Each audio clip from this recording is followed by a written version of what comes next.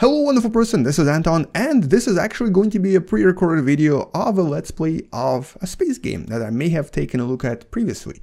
I'm actually away right now for about 8 to 9 days, visiting a relative who doesn't believe in internet, unfortunately. So I can't really upload videos from here. For this reason I decided to pre-upload a bunch of stuff, and this is going to be one of those pre-uploaded videos. Enjoy it, hopefully you like it, and I'll see you when I come back. Space out! Anyway, so we have to cut off our main engines, and yeah, so this is so cool. Look at that, 0G effects. Not many games give you that, huh? All right. Oh, it's here, right?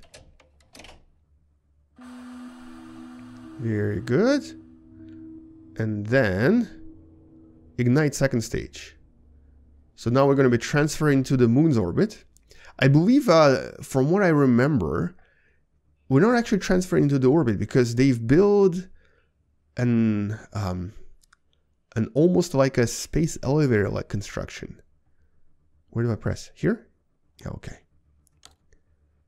Which is actually super difficult because of I think I made a video about this a long time ago. To build a space elevator on the moon, you kind of have to reach way past the moon. Okay, it's kind of difficult to explain, but basically because the moon doesn't spin very fast, a space elevator would not be very easy to build. It's much easier on Earth, actually. One day I really should make a very extensive video on space elevators and explain how this works. There's a really awesome Japanese paper written about this from a few years ago, where they actually show you like every single detail of how to build a successful space elevator, with the only thing missing, literally the only thing we can't really do yet for space elevators is that we need to build a cable that's going to be about 80,000 kilometers long and not rip apart. It has to have a very high tensile strength. Yeah, so there you go. There is a space elevator to the moon. The last I've heard is that they were trying to see if the a type of a polymer made from spider silk can actually be good enough, but apparently even spider silk is not strong enough, so we need something stronger. Alrighty. Objective: dock to the station. Okay, so this is where I actually stopped last time. I remember the docking part was super fun. It's actually like kind of like a Kerbal Space Programming, where you have to.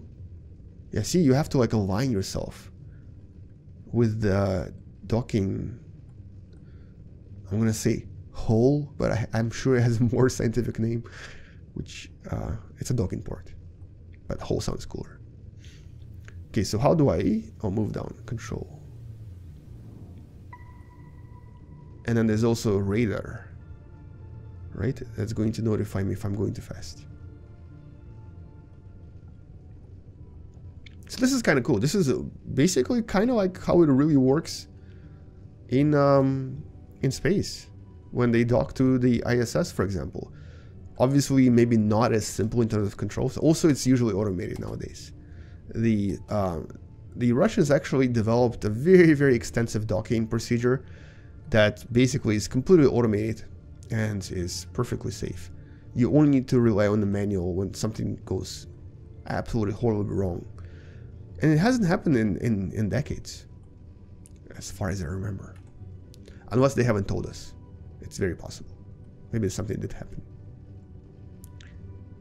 There's actually a really kind of a dramatized version of a space movie called, I believe it's called Salute, because it's about the Salute station, the Soviet station that was that lost control a few decades ago, and it was actually about to crash onto the US soil. But I think it was still Soviet Union, the Soviets, or maybe it was already Russia, I don't remember. They figured out how to execute this really complex docking maneuver, and they were able to save it. They were actually able to stabilize the station and save the station, and even send astronauts there afterwards. It was a ridiculous maneuver. An almost impossible feat. But that's probably because they didn't want to kind of disappoint their American counterparts. Alright, so that was cool. A very short segment. Hopefully we'll get more of these, but very cool segment. Alright, so we are now in 0G. You must have reached Pearson Space Station by now. The storm has severely damaged our instruments, so we can't reach your location or receive any messages. But we can detect fluctuations in the MPT network. If you can hear this, when you reach the control center, try to find out what's wrong with the MPT connection so you can bring it back online. Good luck and luck. I thought you're never going to talk to me again. Claire, we agreed. From now on, it's just me and myself. Me and my inner thoughts. I need some peace. We need some time apart, you know? You know what I'm saying, Claire? Stop it. Just stop it. Let me enjoy this. This is nice and peaceful. Look at this. You know, 0G, around the moon. Absolutely quiet. And so cool. Like, this looks amazing. 5 years after the blackout. Oh, that's what Pearson is. It's a space station. Oh, it's a space station above the moon. Now it makes sense. That's what the painting, that's what the picture was showing. Okay, cannot go here. This actually kind of reminds me of that other game called Adrift. You've probably heard or seen it before. It was supposed to be like a VR game. And I actually made several videos of Adrift. And was going to post it on the channel a couple of years ago. And then I got to try it in VR even. I got to actually play it in VR at someone else's computer. And the thing is, it's the first time ever that I actually felt sick playing the game, physically sick. Okay, imagine doing this, and I'm sure some of you may be already feeling kind of queasy, but doing this in that game, and also specifically in VR, gives you such an uncomfortable feeling. It's really weird. And I wonder if I'm maybe one of the minority of people experiencing this, because I never really get sick from, physically sick from playing video games. But I could not even continue. I could not finish it. So I abandoned the playthrough. I don't know how the game ends. I just couldn't do it. And I'm already stuck. I'm just bumping against the walls here. Wait a second. That is not how Earth looks from this distance. Oh wait, no, we're not on the moon yet. So it makes sense. I guess we're somewhere between the Earth and the moon. What am I doing? Airlock. Oh, that's what I'm doing. Wait, whoa. What's happening? No, close it. Close it. Why is oxygen depleting? Huh? So I only have 3 minutes to do whatever I need to do? Oh no. Oh no. Oh no.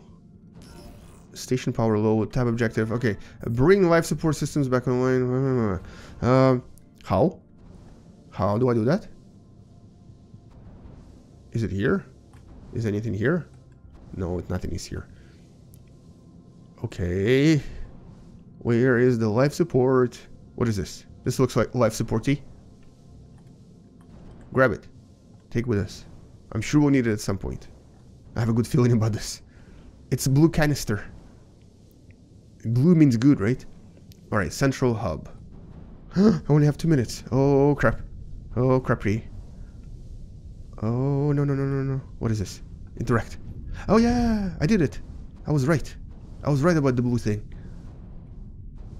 Elevator offline. What is this? It's yellow. Oh, this is oxygen. Oh, okay, so it's not so bad. Why do I only have 3 minutes? That's so unfair. Alright. Reboot. Reboot! Yes. Press the reboot button. Now. Not enough power. What? Power. Power is here. What is this? How do I fix this? What do I plug in there? Another one of those blue things? Oh, it's a battery. The blue thing is a battery. That makes total sense. I could have figured this out a long time ago. This is all oxygen. Let's take one more.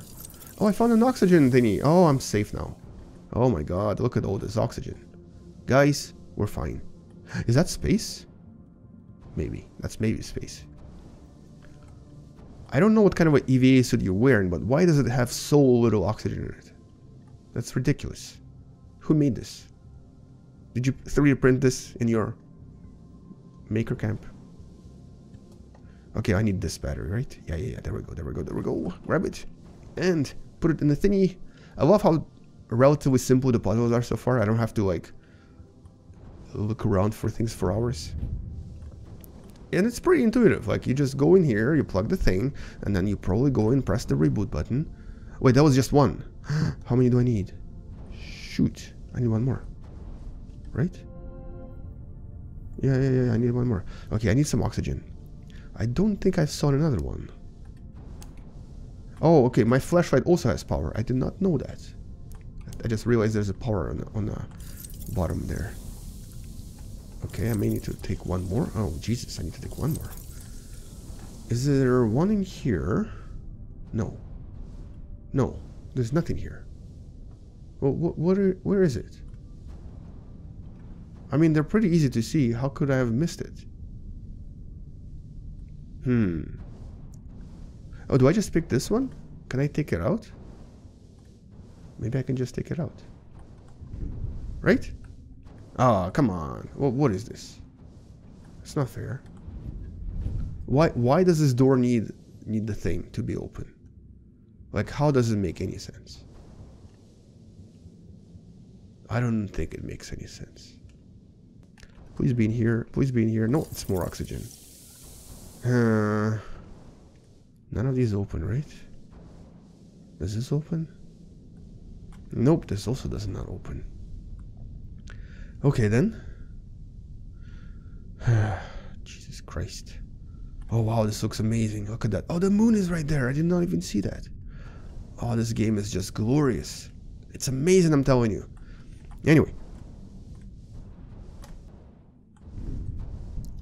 Oh, I can take this one. Oh, I see.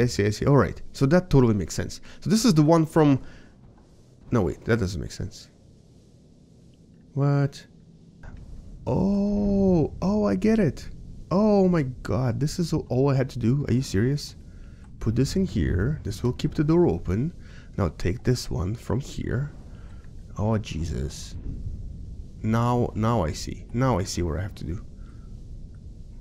Well, that only took me about 10 minutes of my life here on the station. Alright, here we go. That's probably it, right? Okay. Okay, here we go.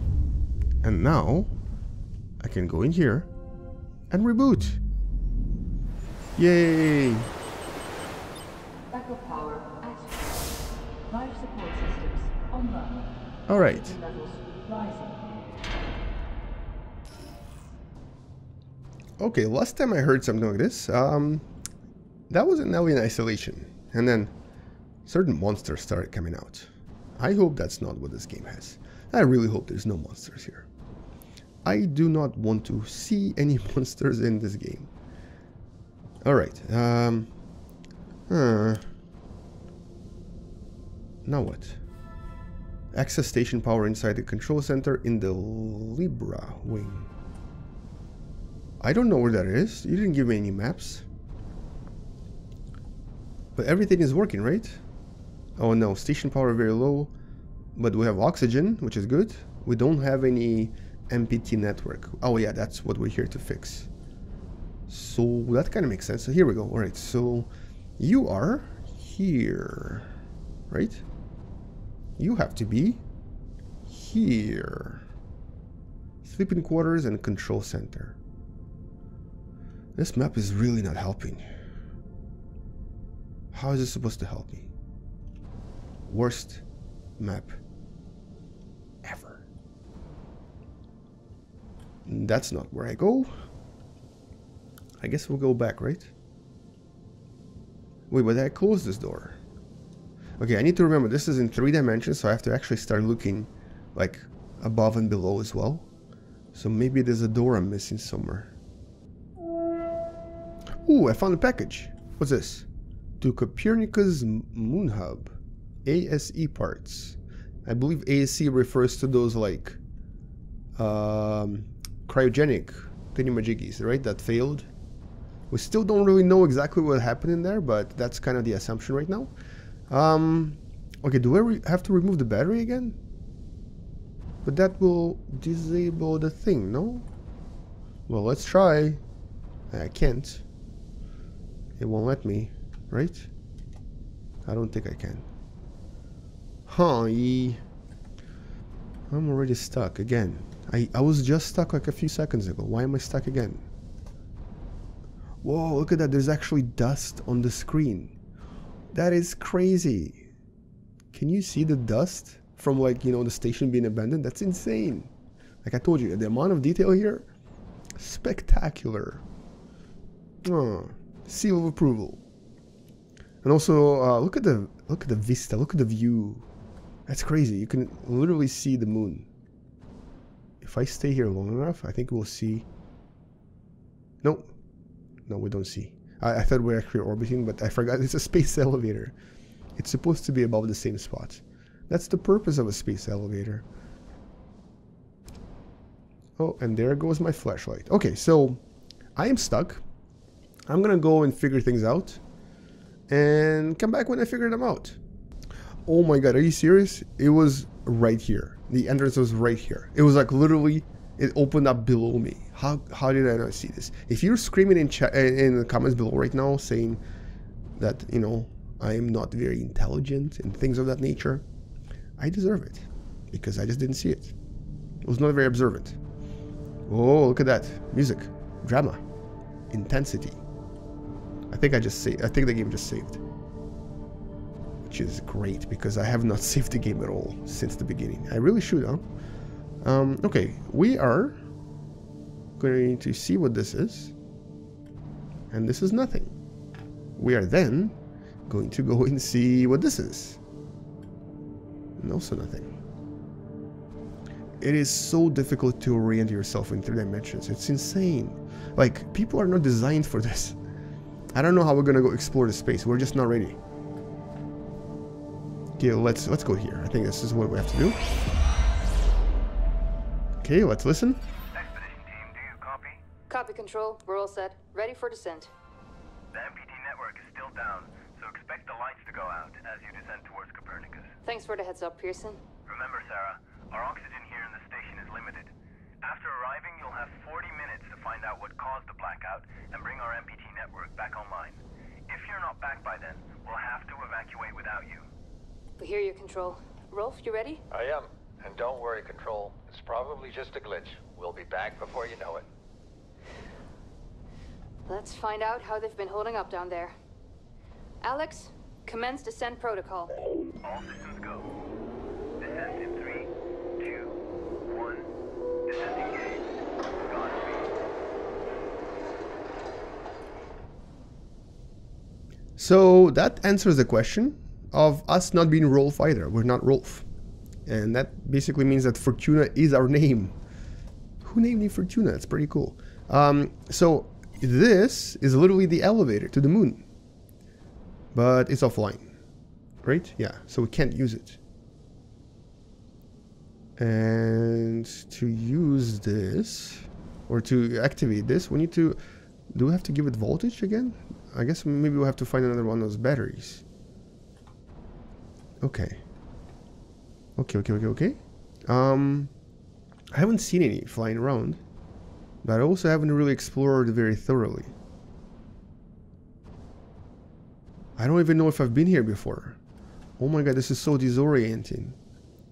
You know, for a person that basically literally explains space stuff like 24/7, I am absolutely horrible at navigating in actual 3 dimensions in space.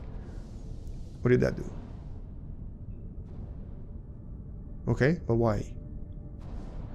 But why? No, but why? Why did I do this? I like this better. You get to see stuff. Okay. I don't know where to go. I mean, I kind of get the point, right? That we have to assess the station power inside the control center. Oh, okay. So we need to actually keep going. We need to keep going to the Libra station. I really wish they had like signs or something for people like me that do not orient very well in 3 dimensions. Oh, it says Alex. Is Alex outside? Is Alex dead? Oh, who's Alex? Okay, so once again, kind of stuck. And this time you're gonna have to be stuck with me. I'm gonna make you stuck with me. We're gonna be stuck together. That's why it's called Let's Play. We're gonna Let's Play stuck together. Oh, I see. Okay. Now makes sense. We have to go to number 3. So it's connected to the circle thing in the middle. We're in the circle thing in the middle. So one of these little hole thingies is going to lead us to number 3. Right? There you go. Libra. It's Libra, but I think it's spelled Libra. So it's a little bit confusing. Oh, I got confused by the color. I thought I was coming from here, but I didn't think I came from here before. Right? Okay. I think this is all new. Yeah, definitely new, because there's another one of those voice messages. Whoa, something just hit me. And look at that, everything's fine. Who did that? Who did that? It's better not turn into alien isolation suddenly. Alright, so now that we are kind of here, let's go to the toilet. We haven't been in a while. Let's use the bathroom. Come on, open. Damn it. I just wanted to see what the bathroom looks like. Okay, a monorail delay could cost lives. Oh, Rolf. We found Rolf's house. And Sarah. How come they have their own cabins? Alright. There you go, buddy. Almost there. We'll touch up your paint job later, don't worry. Are you ready to go? We've almost got the elevator running again. Yeah, just patching up Alex before we head down. Are you bringing that thing along? Of course. We'll need all the help we can get. Besides, you wouldn't have made it to that airlock if it hadn't been for him. This MPT blackout can't be just a glitch, Rolf. Everything is still dark down there. Last time there was an outage. Did you hear the message from Earth? No. Aliens. What did they say? They can't even send ships up here anymore without the MPT. It's crazy, right? We're the only ones able to investigate the blackout. Sarah, we need to get you guys down to the surface ASAP. We don't have much time. Okay, let's go. Alright, so now we know Alex is not a person. I think it's a robot. I think, because she was repairing it. Danger, electrical shock risk. Huh?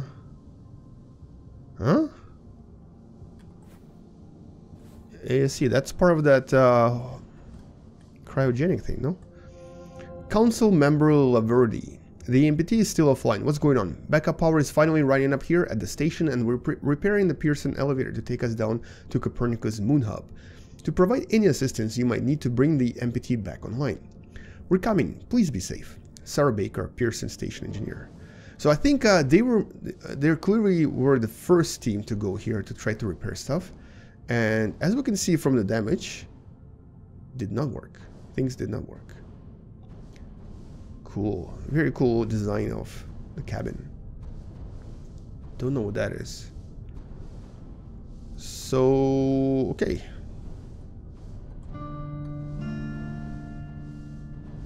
Okay. Nothing else here? What is this? Looks like a welding mask, right? Or something of that nature. And I think maybe we cannot go here. We're gonna go explore Rolf's cabin, because I am pretty sure that's where we're going to find out the password. Right? Makes sense. Okay, so... Okay. They don't really need an actual bed to sleep though, do they? Why do they actually have an actual bed? Moonman. First contact. Is this a foreshadowing? Are you saying there is going to be a first contact? Because if so, very cool. The astronaut docks into a rundown space station on his way to the moon. In it, he discovers the clues of an old friend. Convinced that they may still be alive on the moon, he doubles his efforts to reactivate the space elevator in a race against time. Cool, very cool. Very, very, very awesome. So, oh, I can actually look at the Earth, right? Oh my god, look at this. This is awesome. Also, there's still a bit of light here and there, so they do have energy from something. They're still surviving. Obviously not as much as we used to have, or as they used to have. We still have quite a lot. Hubble, right? No? Yeah. Looks a little bit off in terms of dimensions. This looks a little bit thicker than it should be. I have my little Lego Hubble right next to me. A Lego model of Hubble. What's this? Cryosleep machinery. After the cryosleep generator and the Huygens research facility malfunctioned in 2048, Maria's search for answers led her to investigate what remained of the machine. Unable to determine the exact cause of the malfunction, she sent the fragment to Pearson Space Station mechanic Rolf Robertson for assessments. So I guess we're going to discover what's up. I'm one of the few survivors of the Huygens cryosleep malfunction. I recently came across a fragment recovered from the cryogenerator and was hoping you could inspect it. Also, is there any way I can get my ASE to project holographic data from that day? I want to find out what really happened. Maria Gonzalez. Dear Ms. Gonzalez, I've inspected the generator fragment you sent over, but I can't find anything conclusive. As far as holographic data, it's unfortunately location based. Holograms can only be projected where they occurred. If the Lunar Council ever clears access to Huygens again, I think the best thing to do is to bring your ASE and to check the holographic data that's there. Okay, so sounds like the answer she's looking for... Oh, there we go. 2539, 2539, 2539.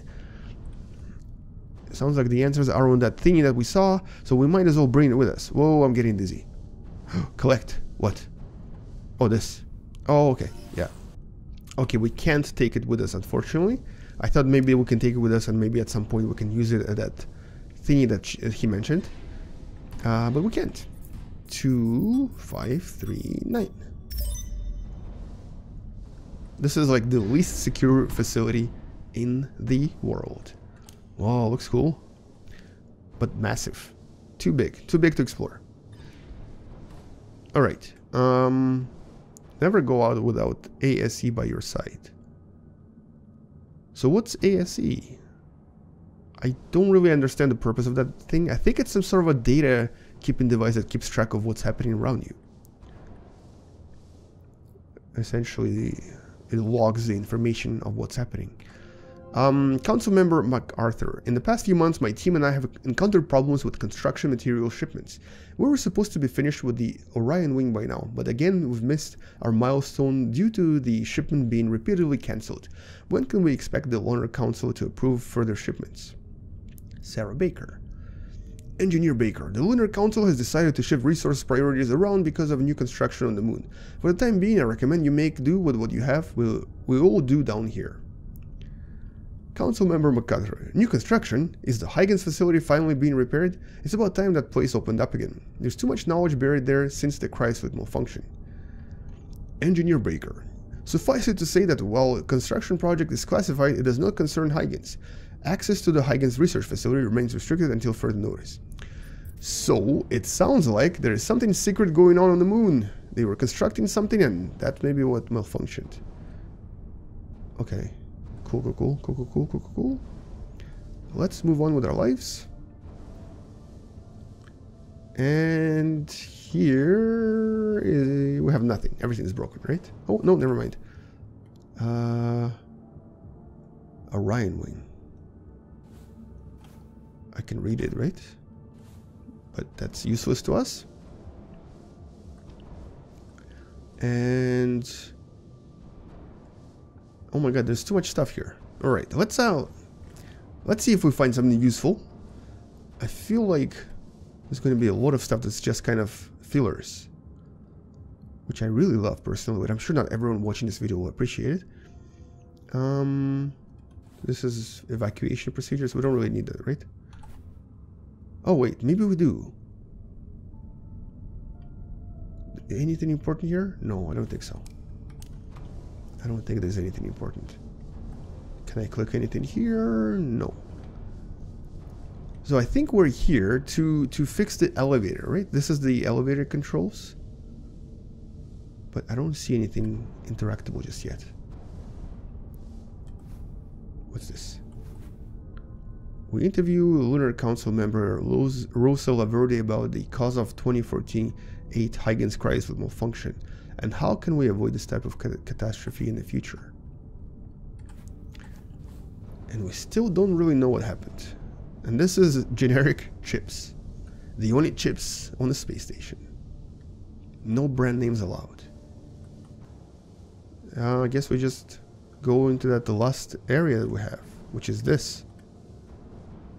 Oh, we need a password. We don't have a password. No, this doesn't even open. Right? No, it doesn't open. It's an airlock. Oh, it's under construction. Oh, this is the Orion. Oh, look at that. I see my own shadow. That's so cool. Wow. Legs. Legs. Okay. That actually kind of scared me for a second. I mean, I'm having like nightmares since Alien Isolation. Cannot play any space game. And it's funny because I actually finished Dead Space. Like way before Alien Isolation. I just could not handle Alien Isolation. That game is terrifying. Cannot do it. Will do it at some point, but it's really hard. It's not like difficult hard, but it's just terrifying. And it's terrifying if you play like me. Like, as you can see, I'm very thorough. I kind of like go through every nook and cranny. I don't like missing things. I like reading short tidbits here and there. I kind of like to really engulf myself in the story. Unless that story is about an alien stalking me, like literally 24/7. And that's a problem. So is there something I missed here? Well, wonderful person, hopefully you enjoyed this part. There's going to be another one coming tomorrow, and there's also going to be a few videos that I pre-recorded in advance coming in between these videos, just so that you have something else to watch once in a while. Like I said, I'm going to be back soon, but basically enjoy this and see you tomorrow.